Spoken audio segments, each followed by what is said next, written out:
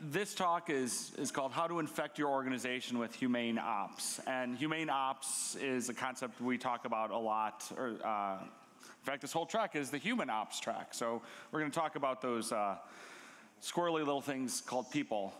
My name is Matty Stratton. I'm a DevOps evangelist at PagerDuty.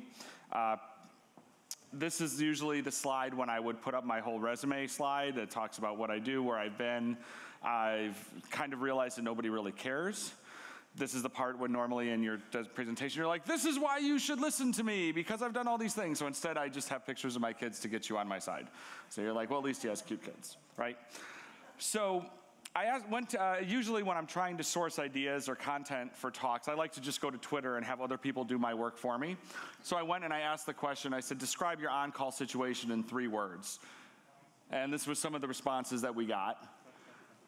I kind of liked, please mute yourself, scotch, scotch, scotch, and as Emily said, a dumpster fire.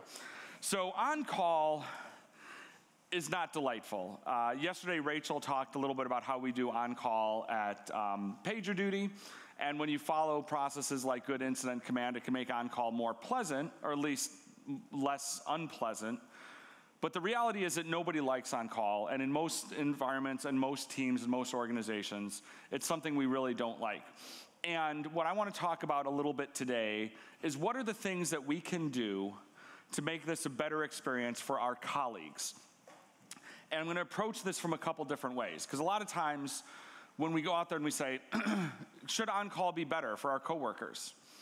Everyone says, of course it should. That would be fantastic. Great. Well, what are you going to do about it? Well, I can't do anything. I'm not a manager. I'm not a director. I'm not in the ELT. I don't have the ability to pay people to be on call to make their life better. I can't do all these things that we mystically think only big, important management type people can do. The reality is that everybody can do something to make on-call better, even if you're not part of the on-call rotation. Because, you know, maybe you disagree with me that devs should be on call. Maybe your organization doesn't have that be a case. So you may be a software engineer that's not on call. That doesn't mean that you don't have colleagues who have to deal with this, that you can do things to make it better.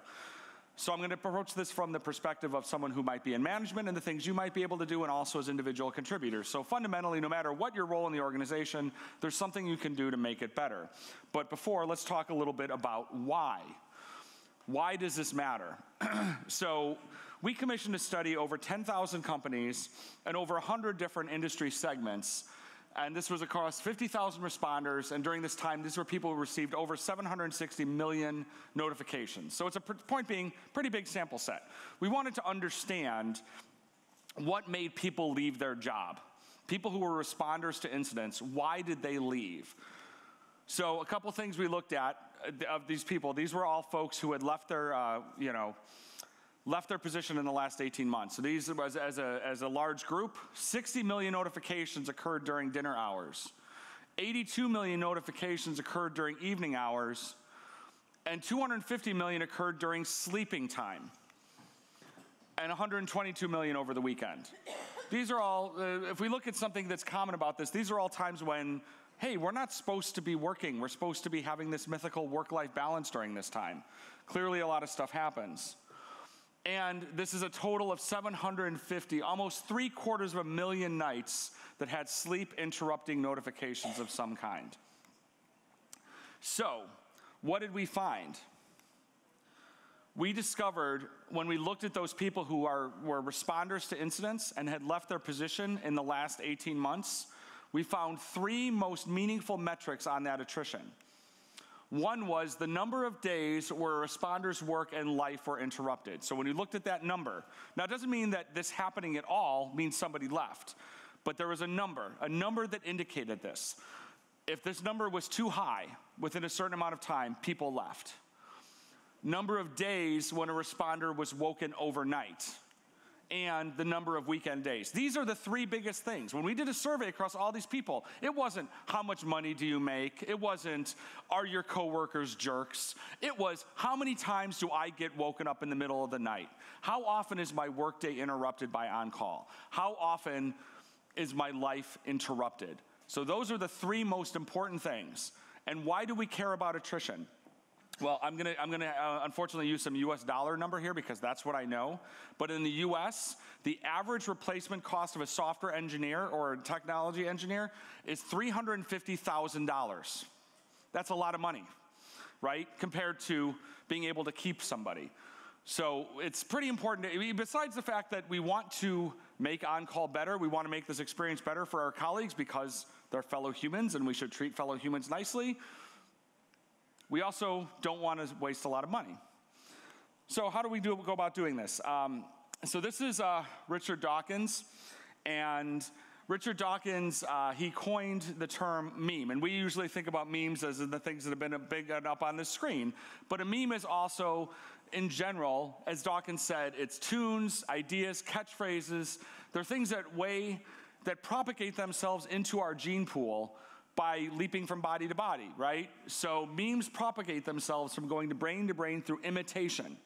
We're going to talk a little bit about this is how we can help. If we aren't someone that sits there and says, I can pay people a shift differential for being on call, we can help set examples. We can create memes through our organization that will make this experience better. Another thing, if you're not familiar with Richard Dawkins, he's a very famous atheist. I first gave this talk in Salt Lake City in the United States, which is where the Mormons are from. It was a little awkward, but it's okay.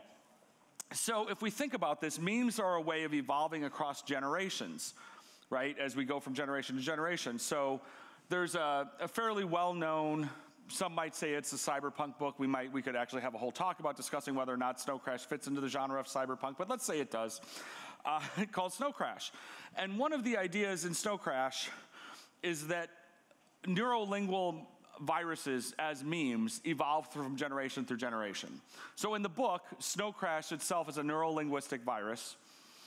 And the bad guys in the book, they figure out a way to unlock this virus, and it spreads from hacker to hacker like a meme, right? And there's also lots of swordplay, so it's kind of a cool book. So now the thing is, Neal Stephenson, the author of the book, in this he says, ideology is a virus. Ideology is a virus. We're going to take these ideals of Humane on-call, and we're going to spread them through our organization like a virus. So, talked about this a little bit. We said, everyone has different roles in an organization, and your ability to affect change will be different depending upon your role. So we're going to start as the supreme leader. You're some big shot manager, senior manager, VP, something like that. What are the things that a supreme leader can do? So number one, learn first and foremost that the ideas of command and control don't work. Emily talked about this a little bit in her talk, right, about squads being empowered. And the irony is that we like to think that command and control is effective, whereas almost every military in the world has abandoned this in favor of maneuver warfare, which is what Emily talked about, which is the command is take that hill. It's not take that hill this way. The sooner that senior management understands that command and control does not function, that's one of the best things you can do if you're in this position. Using measurement for good, not for evil. This is a tricky one. Numbers are inherently neutral, right? They're not good or bad. The same numbers that we might use for measuring productivity measurement, that can be a great thing. Hey, are we doing the right stuff? Let's reward the right thing. Guess what happens with the same number that helps you understand if you should reward? It can also be used to punish. We have a product at PagerDuty, it's the Operational Management Health Service, where because we can measure using a lot of tooling, the operational health of your organization. We can look at it and say, hey, we know that people are going to burn out if the way that they respond to alerts, for example, starts to slow down. Because you know what happens when people start to get burned out? They respond to pages not as a timely manner. There's a very specific reason that in that product, we don't just give you those numbers. You have to work with us. You know why? Because we don't trust you to be good. Because you know what? That same number that says, hey, you know what, Evo, you're not responding to pages quickly, you're probably burning out, could also be turned around and be like, Evo, you're not responding to pages quickly, you're on a performance plan. So use numbers for good, not for evil. And avoid what's called the executive swoop. And I think Rachel touched on this a little bit. We talked about incident command. One of the toughest things about being an incident commander is when that CEO or that management person gets on the call and does this, right? So, trust your people. You hired smart people to do the smart thing. Stay out of their way. Avoid the executive swoop. I'm going to give you a little bonus tip. If you ever find yourself as an incident commander, I'll give you one little trip that we give in our training about how to handle executive swoop. When your executive comes in and starts demanding this, you turn to them and say, Mr. Vader, are you taking over command of this incident? And watch how quickly they get quiet. So, probably most of us in this room are not Supreme Leader Snoke, are not, CIOs or senior VPs. Maybe you are. That's great if you are. I hope you're listening. We might have more middle management. Middle management's not necessarily used in a kind of derogatory Dilbert term here, but folks who are managing teams. There's a lot of things that we can do as well as managers. So one of those things is encourage a safe post-incident review space. Encourage the ability to have blameless post-mortems. Some of this is stuff, and I'm gonna bear in mind, I wanna give you a little bit of a spoil for later.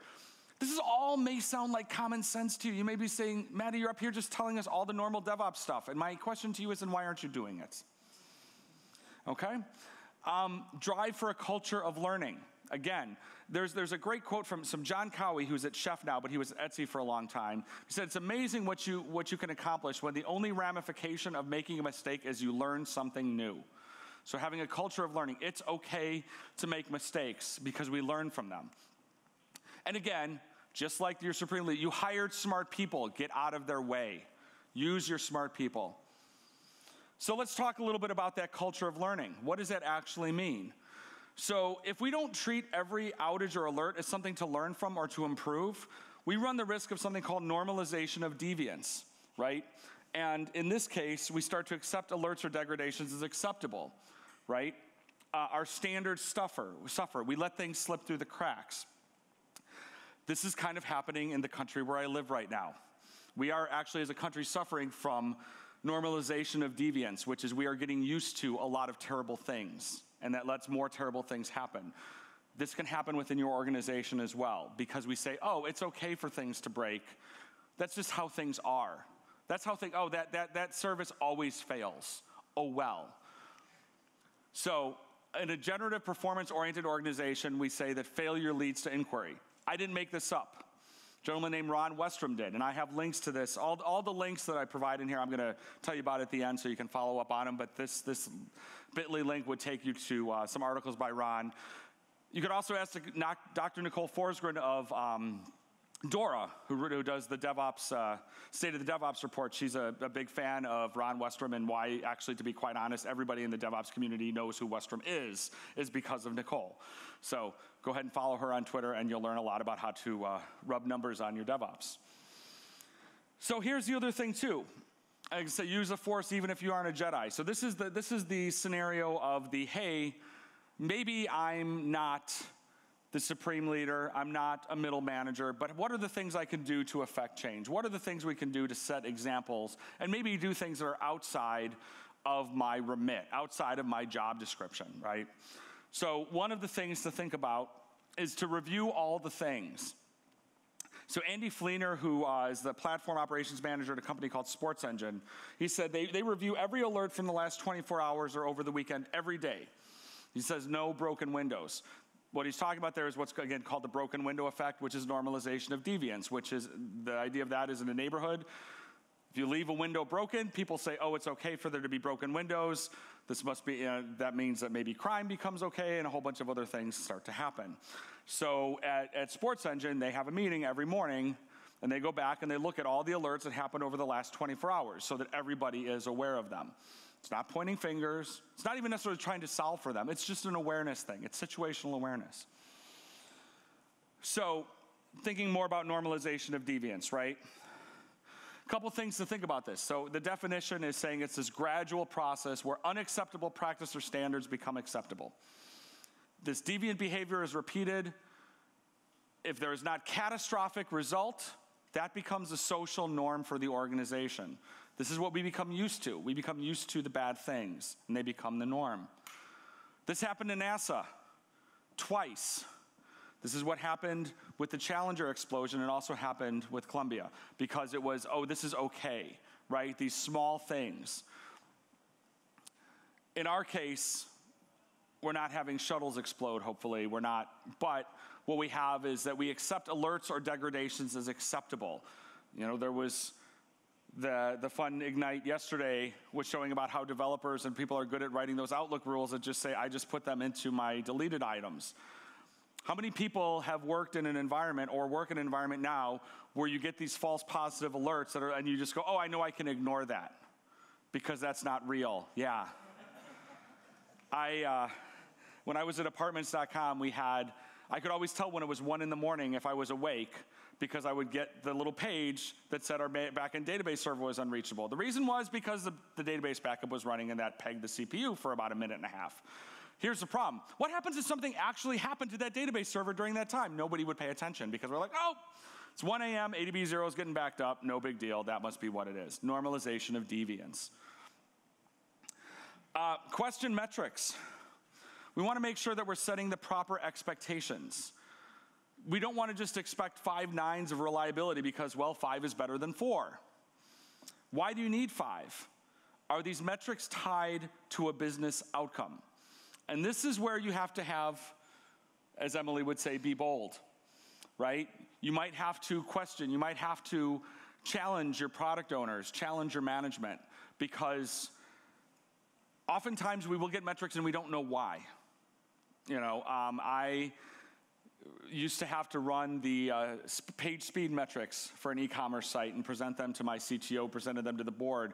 And I said, once after I was doing this for a few months, I said, Pat, what's our goal? And she said, not slower than last month. So there's no actual, and there was no number around that. There was no, hey, if the page is faster, then that leads to more conversion. Or even more important, this particular number means something. So, and also, watch out for inaccurate extrapolation. So you might have data that suggests that if the page load time increases by a second, conversion drops by 50%. But that doesn't mean that if you reduce load time by a second, it increases an additional 50%. Correlation doesn't necessarily equal causation. And numbers don't move the dials in the same direction, right? So a decrease in performance can have a decrease in conversion, but an increase in performance does not necessarily mean you'll have an increase in conversion. Our supreme leaders like to think that that's true. So try to find a way to actually tie your performance metrics to business outcomes. So again, why are we using these numbers, right? So what is the data that drives your incident process? When an incident gets raised, how do you know to raise one? I'll give you a clue. Memory utilization on a server is not an incident. It might be an indicator, but what matters is, can people buy shoes on your website? Provided that you sell shoes on your website. If you don't monitor for selling shoes on your website because it'll probably always fail. Are the metrics tied to business outcomes? Again, a lot of times, people may have been in talks like this, and this was really common at Devopsdays a couple years ago to do the fun. How many people in here, believe they're part, you're part of Dev? Oh, that's me. How many are part of Ops? That's me. How many are the business? Everybody should have raised your hand. Like there were like 12 talks at least, a year that use that same thing. But it's true. Business outcomes are what matter. Our goal is not to keep the website up. Our goal is not to ship features. Our goal is to do the thing that makes our business or our organization successful. And if you don't know what that is, you better darn well find out, because there's no way, if you don't, and this is the thing where Bridget and I will disagree often, because I like to always tie things back to making money, and she points out that not every organization is about making money, but I will ask you to extrapolate this for your own purposes. If you do not know how your organization makes money, go find out. We'll wait. Because if you don't know how to make the right decisions for your organization. In the case of a nonprofit, if you don't know how your organization shows value, if you don't know how your organization does the thing that makes it exist, you need to know. And correlation doesn't always equal causation. So those are key points. Another thing you can do to make on-call suck less, I think that's trademark our competitor maybe, but that's okay. To make on-call more humane, think about simplicity. Do not over-design your systems. You heard yesterday about this idea called resume-driven development. Resume-driven development is almost always a recipe for on-call disasters. And this is what I call Stratton's law, because I named one after myself. This is actually Stratton's law of catastrophic predestination, which is at the heart of every complex, resilient system. It is the hubris that someone believed they could predict everything that could go wrong. Fate and the internet laugh at you, right? So the more resiliently you design your system, the more likely it is to cause a negative business impact. You don't always need 7 layers of fault tolerance. Again, go back to those metrics. How reliable does the system have to be? Because by design, by definition, the more fault tolerant you make your system, the more parts it has, the more places there actually are for confusion. Here's a couple things you can do. Talk to people. These are your fellow humans, right? Ask your on-call how they're feeling during stand-ups. Maybe you're not an on-call person, but someone who's on-call communicates with you. During stand-up, say, hi, how's it going? How has on-call been going? What was last night like? Give them the opportunity to mention that they might be burning out. Think about who are your customers and what are their expectations. Your customers may be internal or external or both. Most of us, our real customers, are probably internal at the end of the day, right? We're doing some type of service for people inside our organization. Whose customer are you? And can you help them out? Who provides service to you? Your network team, your storage team, your help desk. What are things you can do to help them out? And what are the perceptions of your team? This can be hard to dig into, and it requires listening. But everybody who's done on-call rotation has a little mental thought about every other team that they support and how helpful and supportive or not they might be. So try to understand the perception of your team with the people whose customer you are. And if it's not excessively positive, you've got some work to do. So again, we're still talking about people. These are all people. So consider contextual on-call. What does that mean? Let's say that you have a general ledger system that only works from 9 to 5 during the day, right? That's the only time. Does that mean that someone should be woken up at 2 in the morning if there's something wrong with it? You can have different levels, different necessities of on-call depending upon the context. You can also have different people being on-call depending upon the time of day or depending upon the context. Again, the golden rule, which can be, there's 2 types of the golden rule. I mean, we know the one which is do unto others as you'd have them do unto you. There's also Wheaton's law, Will Wheaton of internet and Star Trek fame, which is don't be a dick. So keep that in mind when you're interacting with people. Treat them the way that you would expect to be treated. Because you know what? In your organization, you are somebody's customer and somebody is your customer. So think about how annoying the business is to you and try to not be that way to the people that support you. And, you know, you can bake cookies. So there's the idea of cookie ops, right? This actually, on topic, just happened 2 days ago. So how many people remember what happened to Slack 2 days ago? Maybe we didn't notice because we were all at Devopsdays, but Slack had a pretty big outage, and everybody freaks out. And you know what our director of SRE, or I don't remember what Arup's title is right now, but we literally sent them cupcakes. And they loved it. They tweeted about it. That made their day. Maybe it didn't make their day. It was a pretty bad day. Made their day a little less awful. So does that mean that you need to like send cupcakes to GitHub when they take an outage? Not necessarily. You could. But think about the people within your organization. I had at one company I was at, a peer of mine who I was managing tech ops and he was managing DBAs. And he's like, Matt, how come you always have the new laptop and the new phone? And I was like, you know what? I said, watch me at Christmas time sometime. Who goes down to the TOCC with fresh cookies? Who in the summer brings homemade strawberry jam? Who goes and talks to them like they're people? Me. Who complains a lot and is really noisy and yells a lot when stuff is broken? You. So guess why I've got the new iPhone and you don't? So these things happen, they're true. We remember people who treat us nicely, who treat us like fellow humans.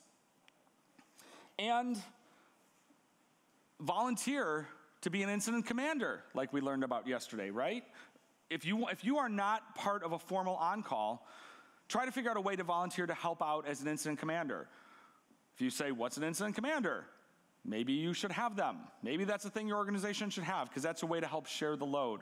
One of the things that was really important that Rachel touched on yesterday that she mentioned was our incident command rotation is 2 days. That's not very stressful. It's not taking a lot, right? So that's a way to help. And it's a way to help even if you aren't necessarily the person who can do all the things. So during a couple things that can be helpful from a perspective of incident command, or maybe you don't call it incident command, but just when you're running in, is when you're having an on-call problem happen. So make it nice on the bridge that you're on, right?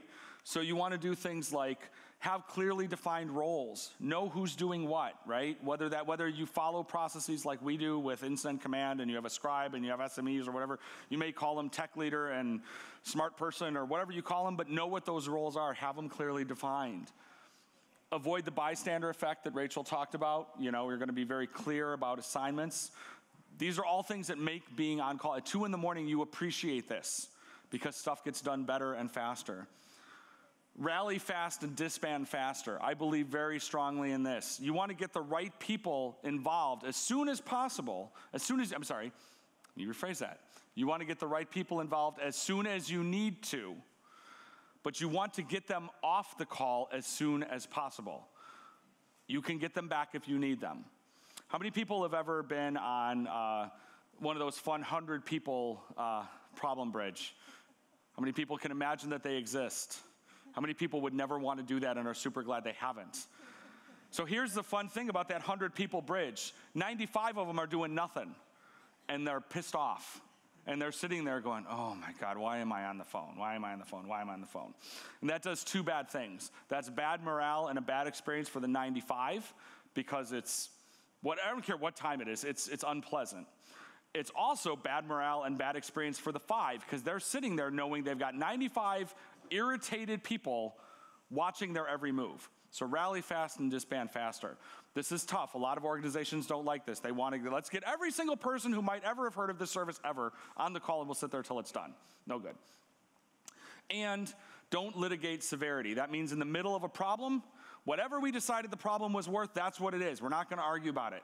We've already figured out what a severity 1 is or severity 2 is. We don't argue about it when it's happening.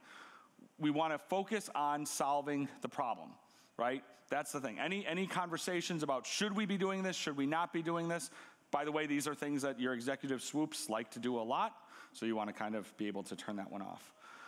And have a clear mechanism for making decisions. We like to call this the is there any strong objection rule, right? Rachel talked about a lot of this yesterday too. So a couple other things. Sharing is caring. Share all the tests. What does that mean? So tests are for software engineers and SREs both. That means, or you might say they are for dev and for ops both. I was trying to be hip by saying SWE, which by the way, like 2 months ago I learned was a term. I guess that's the hip acronym for software engineers. But here's my thought, and this is true. That was really arrogant. My thought is true. All functional tests that are used in pre-production should have a corresponding monitor in production. What does this mean? It means monitoring is nothing but testing with a time dimension. Similarly, if you're monitoring functionality in production, you need to have corresponding tests in the build and release process.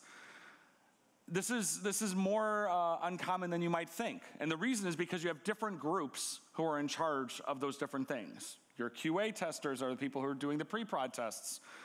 Your SREs maybe are the people who are monitoring in production. But here's my thought.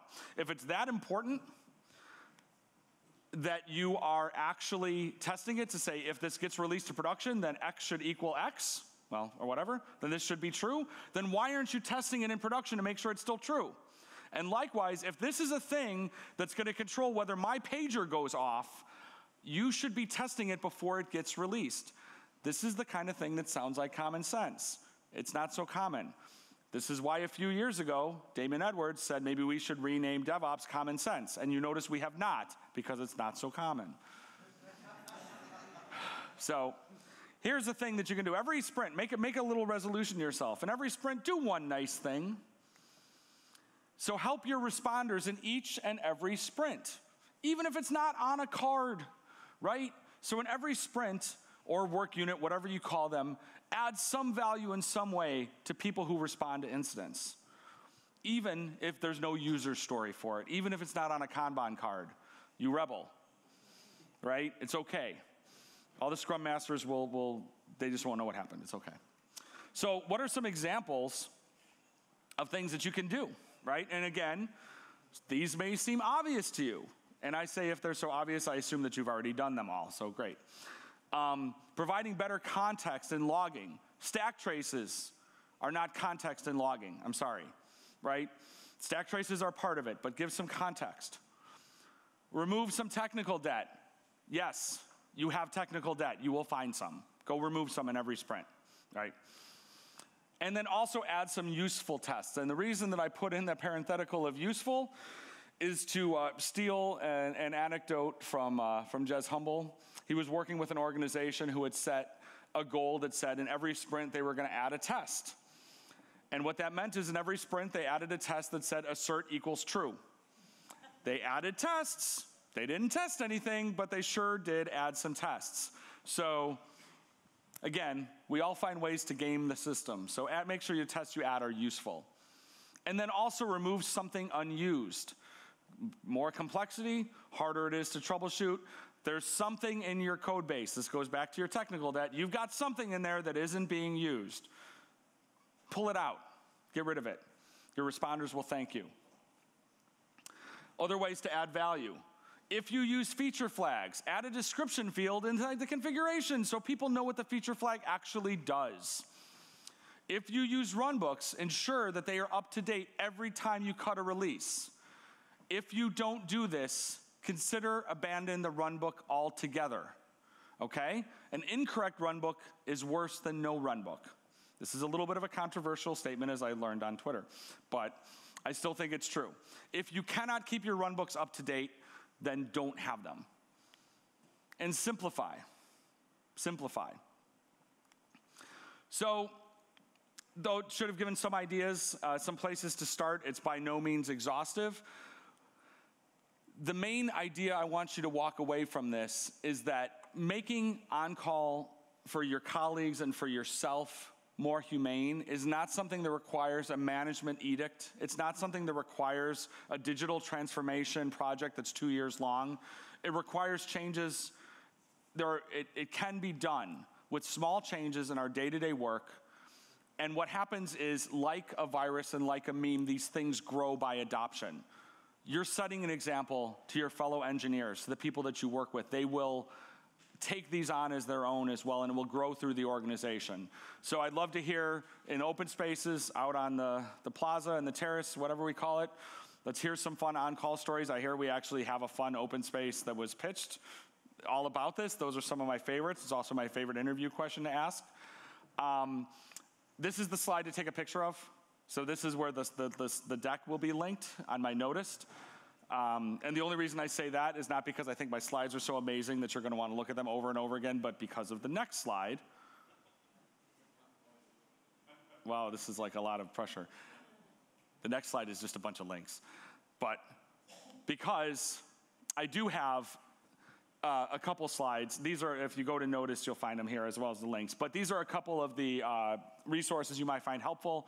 So that improving your employee retention with real-time ops data, that's a webinar that's all of the data that we did in PagerDuty. And then remember back at the beginning of the talk, and I said we did this survey with all these not first responders, but IT responders. Page It Forward is a blog post that I wrote on this topic. And talking about normalization of deviance. The study of information flow is Ron Westrom. If you haven't read Snow Crash, I was going to say if you haven't read it, you should read it, but I just read somebody on Twitter yesterday was complaining about people saying that I can't believe you haven't read Snow Crash. So if you choose to read it. We did an episode of Arrested DevOps called Disasters. I don't think I was on that one. I think that was just Bridget. But anyway, you should check it out. And as Rachel pointed out yesterday, we at PagerDuty open source our incident response docs. I recommend checking that out. The other thing that I think is very cool about that is they are literally open source, not source open. So if you go to response.pagerduty.com, it's the very pretty web interface of looking at our docs. But there's also a link to the GitHub repo, and we do accept pull requests. we put it this way, we have accepted pull requests. Doesn't mean we're going to accept all of them because, but it's a good place. You could fork that. You could use it as a starting point for what you do. So, thank you.